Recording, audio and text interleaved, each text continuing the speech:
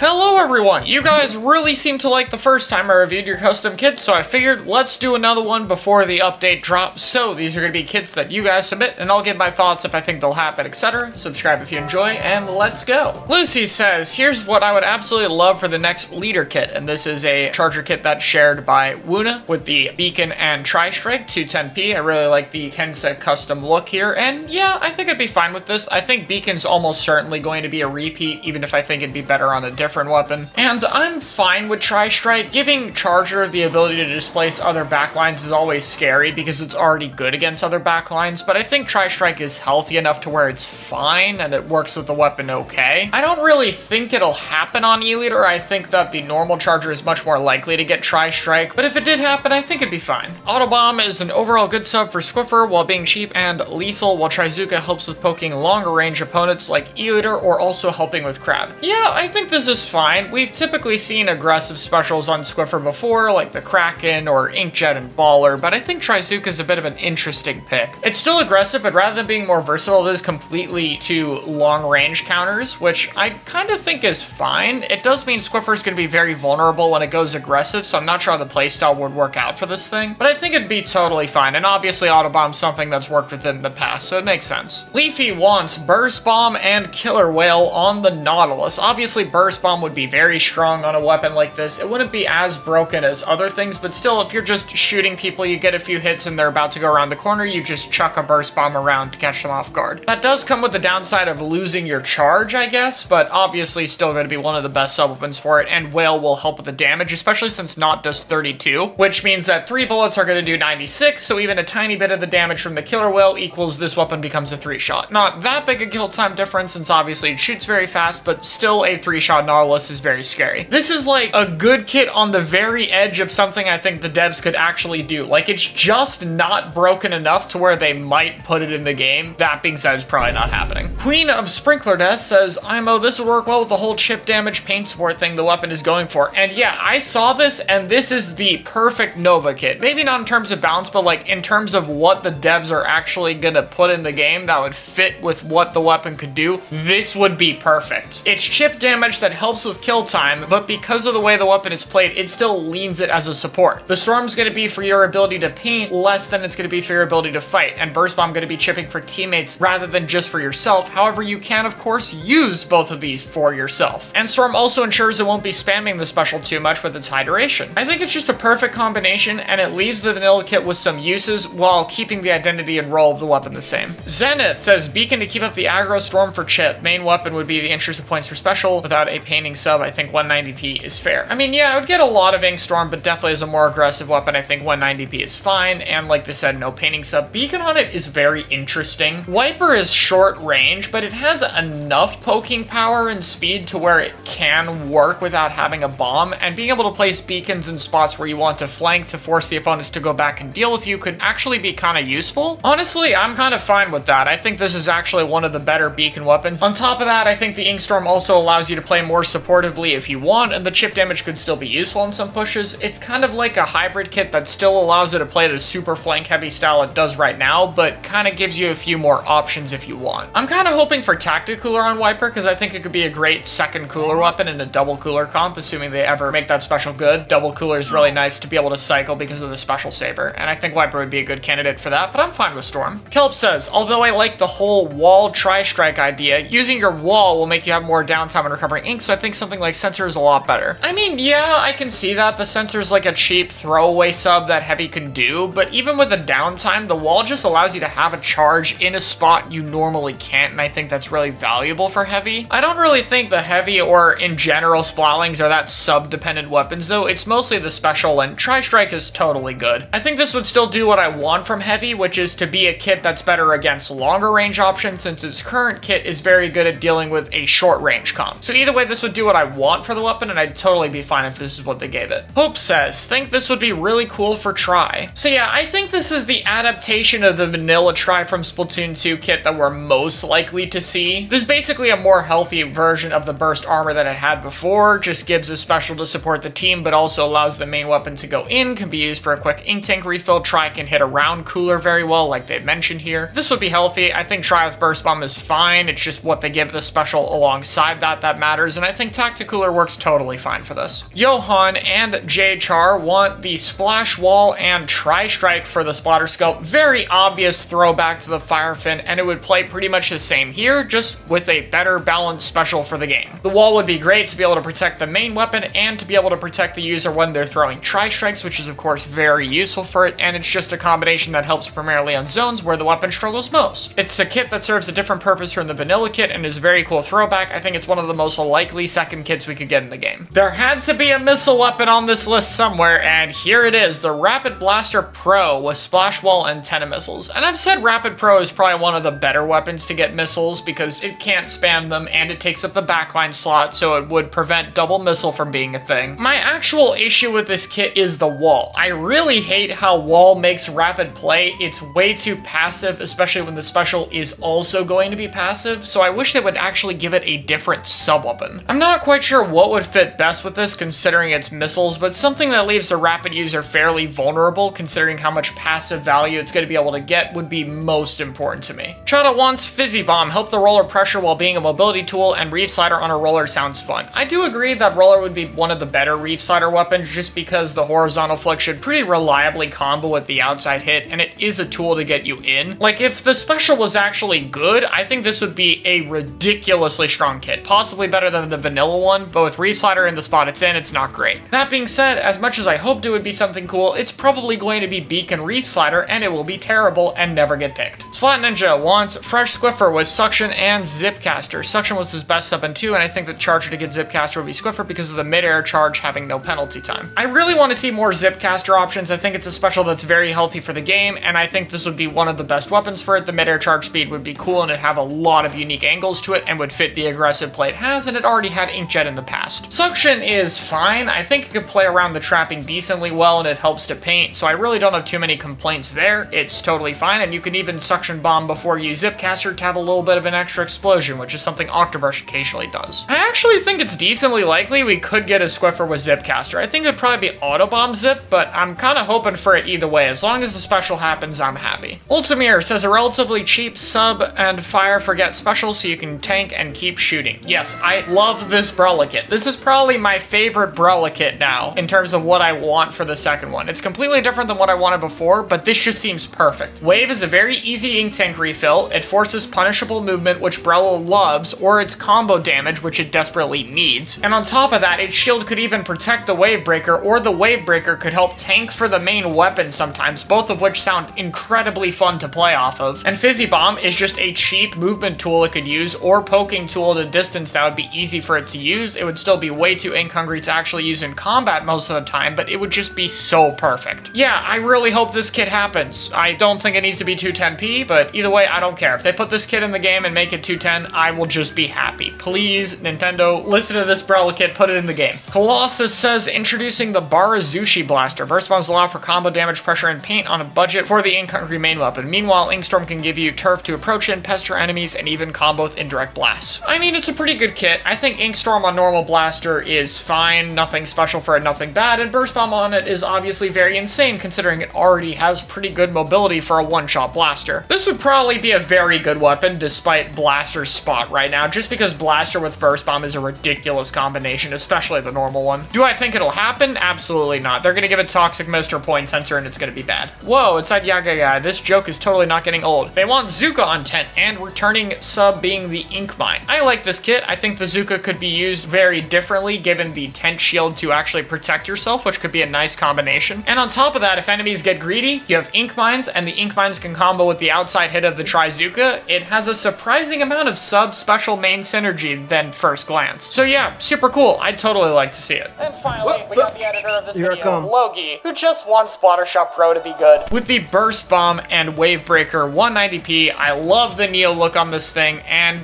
yeah, this is kind of the what Pro can get to get good without main weapon buffs. It's a Burst Bomb. I don't think it has a chance of actually getting it. Between Arrow or Nova likely to get a Burst Bomb if they do third kits in the future, Jet Squelcher, Neo Splash Dramatic, it's just so many shooters with Burst Bomb that I think it's kind of unlikely, but it is kind of what it needs at the same time. And Wave Breaker on Pro is cool. It would definitely combo with the weapon and be somewhat useful there, so I could see it for sure. Obviously a very strong and very fun kit for the Pro, which is kind of something it needs, and 190p would ensure that it actually gets the special, unlike Forge, which would definitely make it a lot better than the current kit. Do I think it'll happen? No. Do I hope Pro gets a burst bomb if they're not going to buff it by the end of the game's lifespan when third kits start happening? Yes, it deserves it at this point. Alright, and that was all your custom kits. Let me know if you guys want to see a part 3, and I'll probably do it after the update, and thank you guys so much for watching.